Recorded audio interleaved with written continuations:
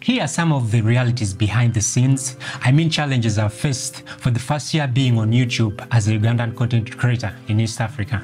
Yoga everybody, I'm Ray Moses. So these challenges have made me become more stronger and knowledgeable towards my journey as a content creator. And I hope it can help you guys have an understanding from my point of view towards helping you take a step forward towards realizing your dream as a content creator. Number one is vlogging. So as a Ugandan or an African content creator, people think I'm nuts or I'm going crazy when they see me vlogging in the middle of the streets. Most people look at me and they're like, ooh, is this guy going nuts? Is this guy crazy? Wait a minute.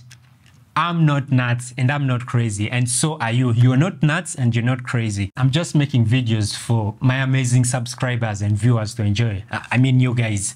Most people here don't know that you can actually make a living through making videos. They definitely think you're wasting a lot of time and, there will be no fruits gained from your hard work, I remember an instant that happened. I was making a vlog in the middle of a town, and most people were staring at me and they're wondering whether, I'm just crazy or I'm running mad. Like, they were like, how can a person just hold the camera and speak to themselves? And I'm like, come on, hold on. I'm making videos for my lovely subscribers, you guys to enjoy.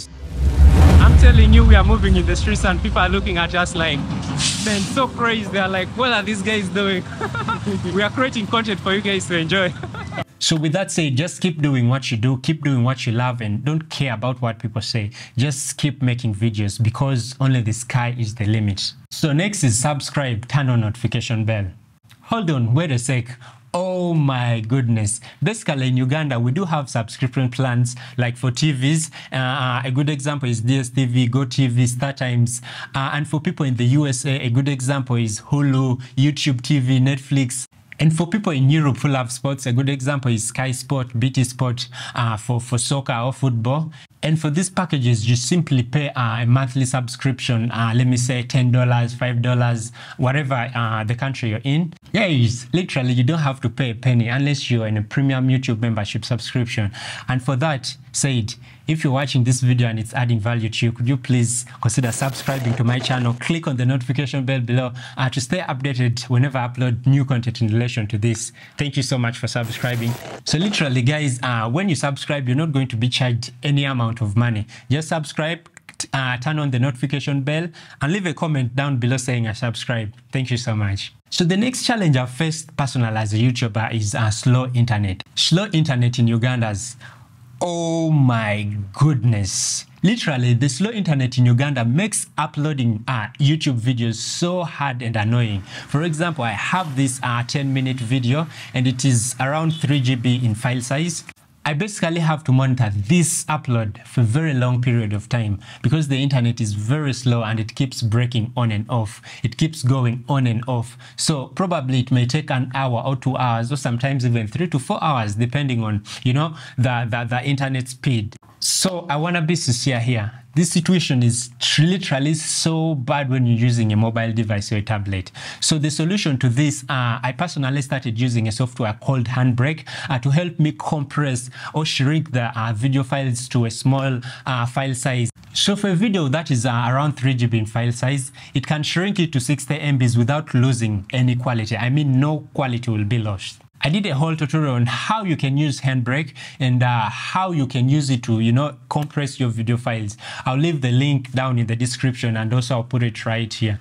So I also started using a laptop for uploading these videos on YouTube, and trust me, this changed my life. Like, it changed the whole trajectory. It's way much faster. So I would urge you to start using a laptop when you want to upload, your video files instead of using a phone or a tablet. This will completely change your life and it will simplify your experience of uploading videos on YouTube. So the other challenge I've faced as a content creator in Uganda and in East Africa is expensive internet. So as you already know, internet is pretty slow here. And on top of that, here in Uganda, it is damn expensive. It's pretty expensive for a YouTuber who has just started his or her YouTube journey. A good example, 1 GB of data in Uganda is around 5k Ugandan shillings, which is approximately $2. And in most cases, this is not enough to upload a YouTube video, which is more than 3 GB, unless you're uploading a YouTube short or something that is pretty small. And for this scenario, you'll need around $3 to upload a 10-minute videos, which is around 3 GBs. So for my advice for this challenge, start shrinking down your file size using Handbrake. It will be way less costly because it will compress it from 3 GB to around 60 MBs without you losing any quality. I mean, no quality will be lost. And the expensive data plans makes it very hard for the viewers down here in Uganda to watch our videos. So this is another challenge that, we have pretty much faced down here in Uganda as a content creator. People not believing in your vision or goals. So when I was starting my YouTube journey, I shared my dreams and goals to some of my friends, and trust me, most of them didn't understand me. Most of them told me to start off a small business instead of wasting time on YouTube. And most people discouraged me not to start off my YouTube channel. And I look at this and I'm like, if I listen to these people, trust me, I would not be here making these YouTube videos. So if you have a dream, if you're passionate about something, please start off right now. You don't have to wait for tomorrow. You need to start off right now because tomorrow will never come. But now is now. Start off now, start making videos, and only the sky will be the limit.